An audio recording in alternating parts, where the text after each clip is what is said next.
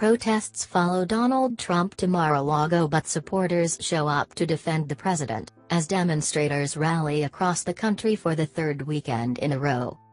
Protests followed Donald Trump to Florida on Saturday, as he visited the state for a glamorous weekend at his Mar-A-Lago resort.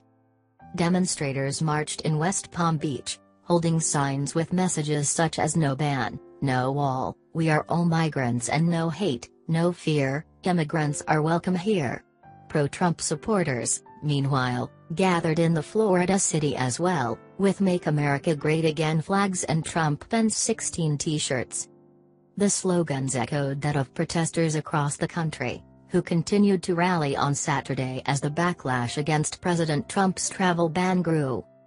Demonstrations have been going for the 8 days since he signed the travel ban barring immigrants from 7 countries from migrating to the U.S. Federal Judge James Robart issued a ruling on Friday that temporarily halted Trump's order banning travelers and immigrants from 7 Muslim-majority countries. Though the U.S. State Department has reversed the cancellations of visas for foreigners, there were still many protests against the ban Saturday. Trump has given no indication that he will ease up on the restrictions for many residents and had criticized the judge. Thousands turned out to protests in cities such as New York, Los Angeles, Boulder, Philadelphia, Washington, D.C., Chicago and Owensboro, Kentucky. Los Angeles International Airport is expecting hundreds of protesters later today, and many have started to trickle in. In New York City, there is a LGBT solidarity rally at Stonewall Inn to protest the commander-in-chief. The protest started at 2 p.m. and "We Resist" was trending in New York City by 2:30 p.m. Protesters also turned out in Chicago to protest the Dakota Access Pipeline.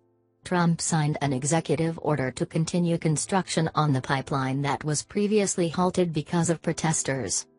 Next Sunday there is a Facebook event to Moon Trump Tower with more than 2,000 people saying they will attend.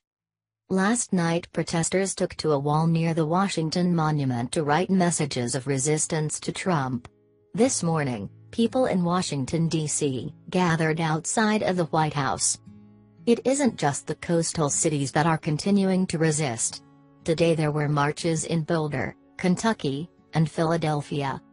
On Twitter, Trump is resisting against those resisting. Yesterday he tweeted, "Professional anarchists, thugs and paid protesters are proving the point of the millions of people who voted to make America great again, great again."